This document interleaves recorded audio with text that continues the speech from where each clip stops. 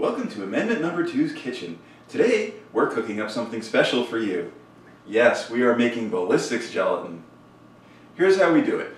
We want to do 10% ballistic gelatin because we want to conform to the FBI standard. The way that you do that is you have 2 pounds of ballistic gelatin, and we need to mix that with 18 pounds of water. Okay, 2 pounds plus 18 is 20. 10% of it is ballistic gelatin. First thing we have to do is figure out how we get 18 pounds of water. So I happen to know that 18 pounds of water is 2 gallons, and you use distilled water for this, by the way.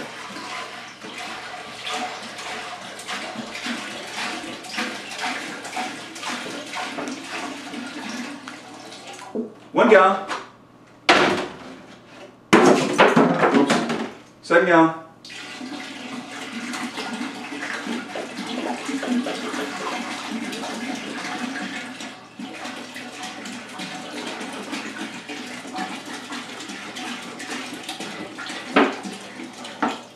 Okay, I did a little bit of math and found out that 20 pounds of, rather 18 pounds of water is 2 gallons plus 20.2 ounces. So I am going to put in, let's see here, 16 ounces I'm going to put in.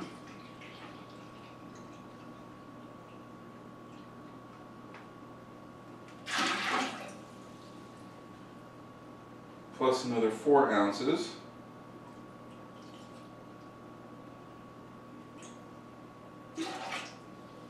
And just a smidge,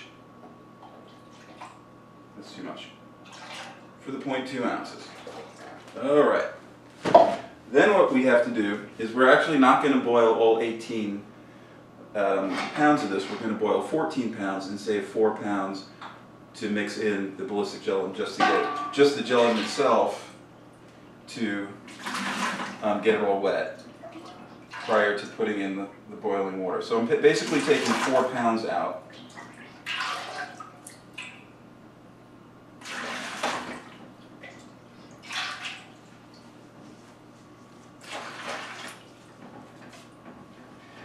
And I'm going to put the ballistic powder in here, the gelatin powder in here, and I'm going to boil the other 14 pounds. The next step is we're going to take the room temperature water, 4 pounds of it, and we're going to mix in the 2 pounds of the gelatin powder, just so that the gelatin becomes, all of it becomes wet.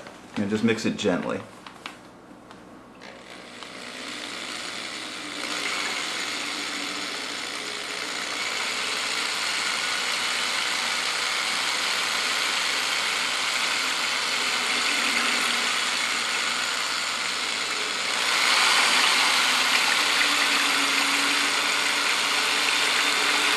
And you'll see it's going to start to get really, really thick.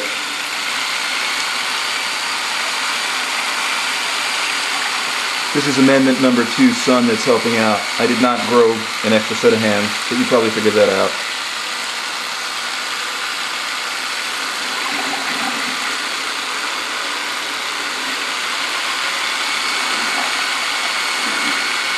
A little bit faster.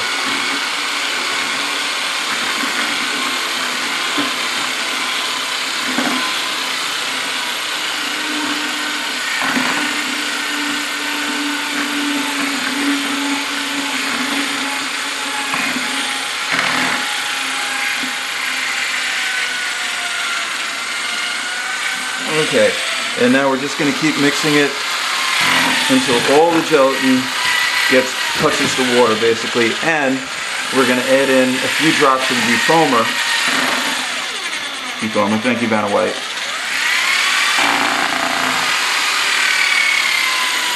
Take the cap off first to help. Okay, and that's just so that when we put in the boiling water and we mix it, it does not completely bubble up, because you don't want to have bubbles. Or an unplugged drill. Or an unplugged drill. You don't want to have bubbles in your ballistic gelatin. Yeah, here comes the boiling water.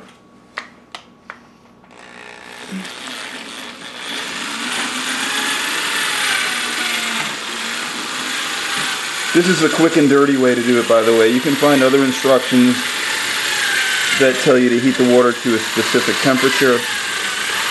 I have found you don't really have to do that.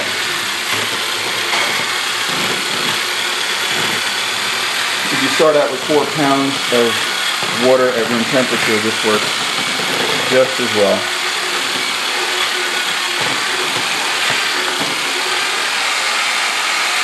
Okay, we're going to continue mixing this, and then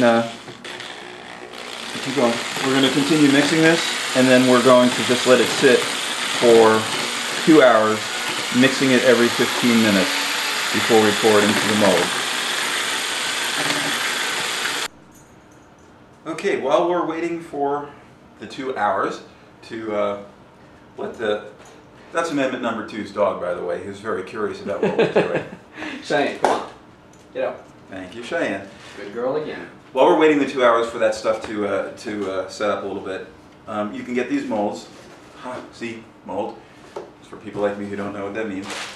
And then they have liners. Okay, the mold basically just creates the block. This is a 6x6x20, which is what the FBI standard is, and it just holds it in that shape for the 3 days that it's going to be refrigerated. And then you can also buy these plastic liners that go in there that keep it from leaking out of the cardboard box. There's kind of a trick to this. You have to push it all the way down in, and you want to flip it over the sides to kind of hold it in place, which is easier said than done.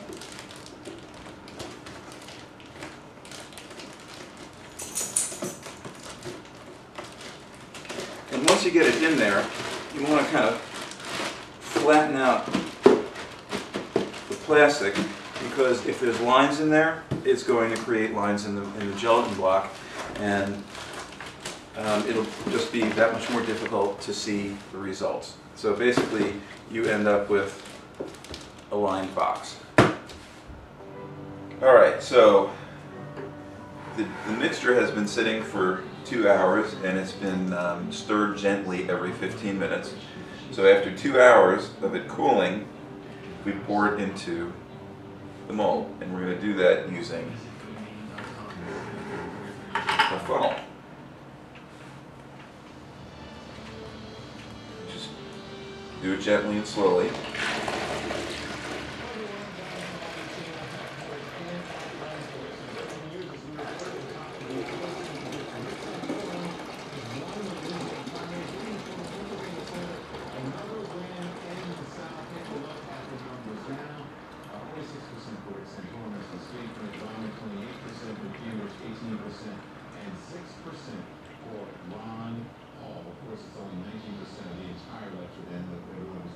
Hey, listen, I'm going to bring in our political director now, Mark Preston in Washington. Give us some analysis of this, Mark. Well, of course, as you see, the state forum has got the big... Okay, it's poured in.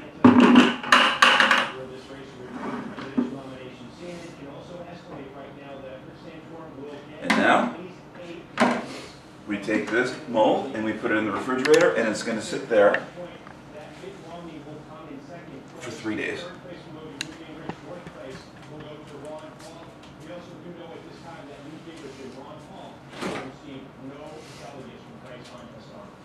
No delegates. Interesting subject. So listen, I want to go to another break and finish with another story.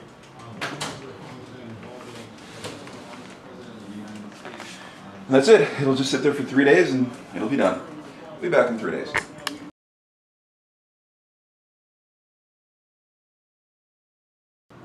Okay, so while you're waiting the 3 days for the gelatin blocks to set up, you're going to need to clean this stuff, and I just wanted to make a quick comment about cleaning. You could rinse this stuff out in the sink, and it's not really the easiest way to do it. All you got to do, wait a couple of days, and you can literally just pull the gelatin out like that. Comes right out. That's a heck of a lot easier than trying to scrub down gooey gel. Same thing even for the funnel. Comes right out. Well, it's been 3 days. This is set up. We're going to take it out. We're going to shoot it. But let's take a look at what it looks like.